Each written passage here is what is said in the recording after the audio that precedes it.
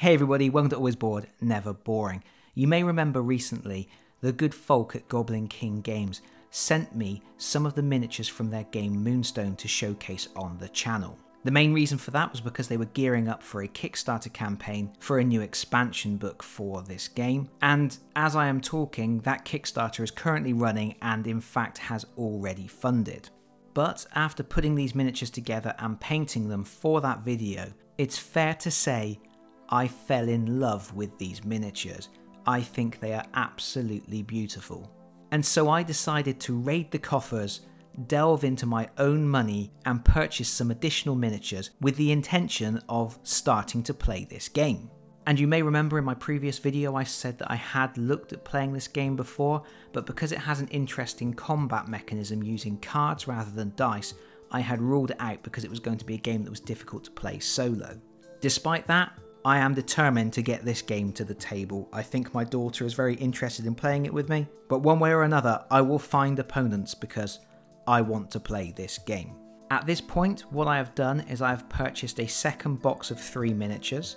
I picked up some more goblins, which I will show you in a moment, and I picked up a deck of cards that you need to play this game. All of those cards are available to download for free, but I really wanted the proper cards. Furthermore, as it is my birthday in the next few weeks, I managed to convince my wife to purchase the full rulebook for me. Again, the rules are available for free online, but I wanted the flashy hardback book with all of the narrative fiction and the beautiful artwork.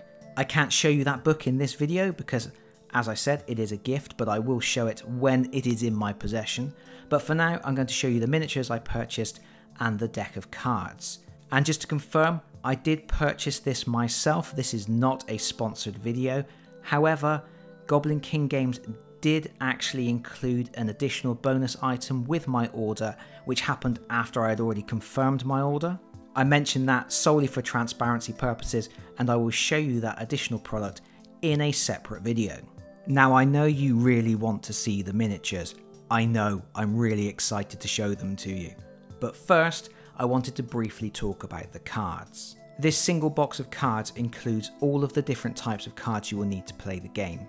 And really, this is so interesting, I wanted to briefly run through all the different cards you get to show you what it's all about. First of all, you get one reference card, double-sided, which includes the player turn and all of the different actions that you can do on your turn. And then you get 6 events. These are optional, but if all of the players agree to use them at the start of the game, everybody will get one event that you can use when the card dictates to give you a little bit of an edge. Similarly, there are 6 agenda cards, and if players decide to use those, every player will get one. Unlike the events, which are single use, the agendas are in play for the whole game, providing a persistent benefit to your force. So far, so ordinary, but now it gets interesting because you get a set of arcane cards. They have an arcane logo on the reverse there, and there are 3 suits, and each suit, which are in green, blue and pink, have a catastrophe card, and I just want to show you this catastrophe art. Look, we have an evil grinning goblin, or is it a probably sad goblin? I don't know. Who really knows what goes on in the mind of a goblin? But each suit has a catastrophe card, and then you get cards that have 1s on, you get 3 of those, you get cards that have 2s on, you get 2 of those, and you get a card with a 3 on in each of the suits. And you will use these arcane cards to perform arcane abilities. For example, let's look at Swiggerty Swooty's card. Little bit of a spoiler for what's coming up later in the video. You can see down here that he has 2 different special abilities that are arcane abilities. He has the shoot pistol ability and he has the plunder ability. Let's look at the shoot pistol action. We can see there is a green card with an X in it. That means we need to play a green card with a value of anything to activate this ability, and when it kicks off, it will target a particular model on the board and will do X plus 1 impact damage, where X is the value of the card we have played. And the way it works is when you want to perform that ability, you will draw a number of arcane cards and your opponent will draw a number of arcane cards. and you will look at the cards you have drawn. Let's say, for example, we've ended up with these cards in our hand. We know we need to play a green card with any value, and of course we really want to play a green card with the highest value possible. We are in luck, we have a green 3 here. So we can pick any card we want from our hand, it doesn't have to be a green card, and we will play it face down, and we will tell our opponent what we have played. Our opponent will also have a hand of cards, and they will look through their cards, and they will either accept the fact that we have played honestly and the card is the card we have said it is, or they can say we are bluffing. We then reveal the card, and if indeed we were bluffing, they get to replace the card we played with a card from their hand, and that can have some seriously nasty repercussions. This is particularly true if your opponent has a catastrophe card in their hand, because they can play that catastrophe and then you will have to refer to your ability and it will say here, catastrophe, this character suffers 3 wounds. So your pistol blows up in your hand, it's a catastrophe, you take damage rather than your target. And so what you have here is a nice little bluffing element. You can choose to say whatever you want is on your card, but if you're lying and your opponent knows you're lying, for example, if we have said we've played a green 3 here and this is our opponent's hand, they have the green 3 and they know there is only one green 3 in the deck. They know you're lying, so they can call your bluff and then they can make bad things happen to you. And that's how your special abilities and magical abilities will work in this game. Each time you need to perform one of those actions, you will draw cards, your opponent will draw cards, you will make your selection, your opponent will either call your bluff or let you roll with the selection you've made, and then you apply the results based on what it says on your character card. It's very neat, and one of those things that as you get to know your opponent better, it becomes more interesting. The more you know the mindset of your opponent, the more you know, is this someone who likes to bluff? Is this someone who likes to play straight? It starts to build layers into the gameplay. And yet this isn't the most interesting card element to the game, because Melee also uses cards, but it uses another set of cards. When 2 characters are engaged in Melee, they will draw cards from the Melee deck. And there are 3 cards of each type in the deck. There are High Guards, there are Falling Swings, Thrusts, Sweeping Cuts, Rising Attacks, and Low Guards. And the way it works is you will pick a card, your opponent will pick a card, and you will reveal them and you compare them. For example, if we selected to play Sweeping Cut, which does slicing damage, and our opponent has played High Guard, we can see here that we actually deal no damage, but we do not suffer any damage either. But it's actually much more interesting than that. There are additional layers of rules that add to the complexity of Melee and make it quite a thinky part of the game, and something that I think is going to take a little while for people to get to grips with, because it also requires a certain knowledge of the combatants involved in the Melee. There are numerous characters that will gain benefits from making certain types of attack. For example, here's the card for El Capitano, and we can see he has the Cutlass that says if this model deals slicing melee damage, increase the damage dealt by +1. So if we were fighting El Capitano, we might think to ourselves, well, there is an increased chance of him playing Sweeping Cut, because Sweeping Cut does slicing damage, and therefore he is more likely to play that card to hit us harder than he might otherwise be able to do.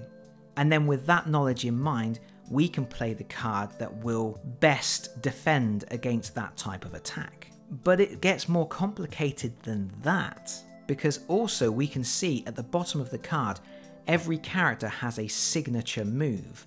That means if they play the listed card, they can flip over their character card and replace their attack with a special attack that is unique to them. In this case, El Capitan will play the Jolly Roger, which is an upgraded version of Rising Attack. So maybe he will play a Sweeping Cut to get the slicing damage, maybe he's going to play Rising Attack so he can get his signature move. And it doesn't end there, because furthermore you can see that some of the actions on the cards are highlighted in yellow, And if you use a highlighted ability, you can do a follow-up attack, which means you can play a second card from your hand to try and do additional damage. It's layers on layers on layers of things you need to know, things you need to get to grips with. You need to have a good understanding of the best cards for your character, but also the best cards for your opponent's character, but also the best cards to use in conjunction with each other from the hand you've been dealt for that particular melee round.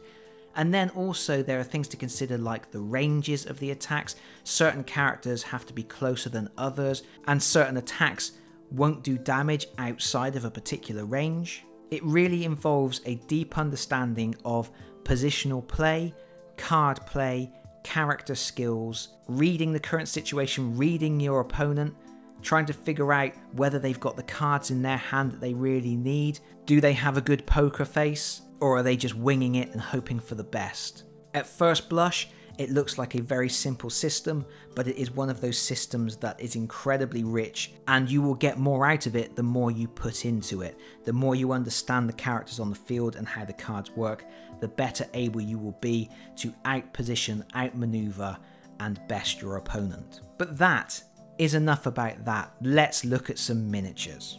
Obviously, I bought more goblins. I have decided I want all of the goblins from this range, and my absolute priority was to pick up Booty's Bilge. Why was that? Because if there is one thing better than undead pirates, it's goblin pirates. And if there's one thing better than goblin pirates, it's goblin pirates in wheelbarrows or goblin pirates riding on giant lobsters.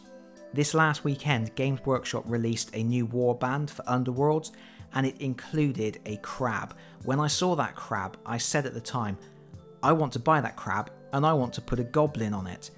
I subsequently realised that Moonstone has a goblin riding on a giant lobster, and all my dreams came true. I have to say, this set of goblin miniatures is probably the most inventive and interesting and funny set of miniatures I have seen in an incredibly long time. I will show you what I mean. First of all, we have Swiggity Swooty, who comes on 2 frames, and if I bring him a little closer to the camera, you can see he's wearing a squid. The squid is sat over his head. The squid is also armed. I would say armed to the teeth, but I should probably say armed to the beak. He has extra knives, swords, guns. He is fully equipped, and you cannot even see the goblin's actual eyes. Those are the eyes of the squid. And that's really funny. And Swiggity Swooty is carrying a chest of loot around with him. He is, after all, a goblin pirate. Here's the other frame. You can see the other tentacles here with the axe and the little shiv. And you can see there's quite a lot of fluff on these. This will just brush off really easily. You can use a toothbrush to get most of it off and then just lightly run a knife over it and that will all come off.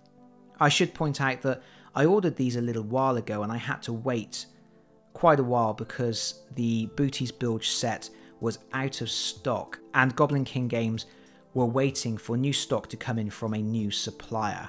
So this is the first batch, I believe, of miniatures from their new supplier, and this represents the quality of their miniatures going forwards. So if you are ordering anything from their Kickstarter, I believe everything now is coming from that new supplier and this is the quality you can expect. But yeah, a little bit fluffy, a little bit of cleanup required, but that is very easy cleanup to deal with. That will just come off.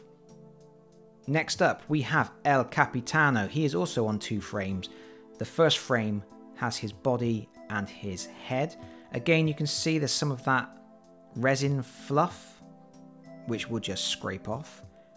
And look at how fantastic this miniature looks. Look at that big old hat. That is a fine hat. That is a hat fit for any goblin pirate. And he's got his little cutlass.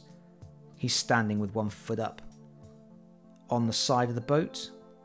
Because of course, he has a boat. I say boat, I mean wheelbarrow. a wheelbarrow with a sail stuck in the back of it, and some loot in the bottom. And what I like about these miniatures is you can see there are little recesses marked out.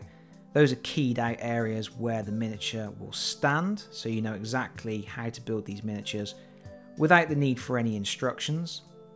You just position them where it is quite evident that they should go.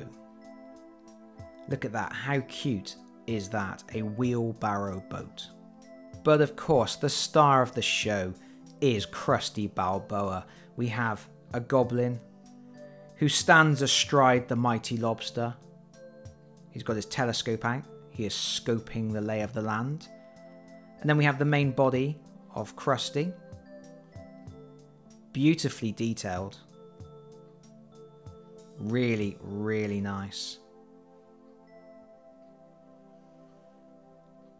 And this miniature comes in a lot more parts than the rest, as you would expect.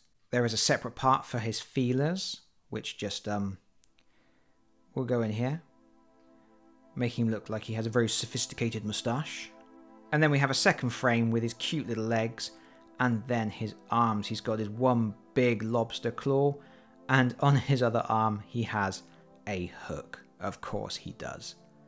Really, really lovely stuff. And of course, finally in the box you get your 3 character cards.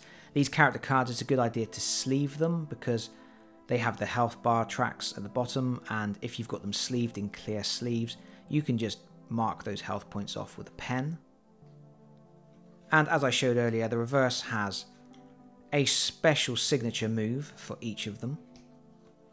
And that's it. That's your lot. That's Booty's Bilge, a set of 3 really lovely miniatures, and I cannot wait to get them put together and painted. In fact, let's get them put together now. And by the power of a jump cut, here I am just a short while later at my paint station, and we have our miniatures assembled. First up here is Swiggity Swooty. He loves the booty. This miniature cleaned up nice and easily. As I mentioned before, a toothbrush got most of the fluff off, and then it was just a matter of a little bit of scraping with a craft knife or a mold line remover for any visible lines, but there wasn't really a lot to do. And he went together really, really nicely. There is just a small gap up here where one of the tentacles fitted in, but other than that, absolutely fine. I did have to heat the sword to straighten it out a little bit, use some hot water on that, but other than that, very nice, and he looks fantastic. There is a lot going on with this miniature. We have a lot of tentacles and they're all sort of over the top of each other, which makes it a little bit more difficult to paint, and some people might want to try and paint this in subsection assemblies, but I tend to throw things together more often than not and paint them all in one piece. If there are bits of the miniature that you can't see to paint, then you won't see it not painted. Next up is the glorious El Capitano in his wheelbarrow boat. What a lovely miniature this is. Went together really nicely. Again, very easy to clean up. And again, some people may want to paint this in sub-assemblies, keep the goblin separate from the boat, but I'm a renegade. I'm going to do it all in one go.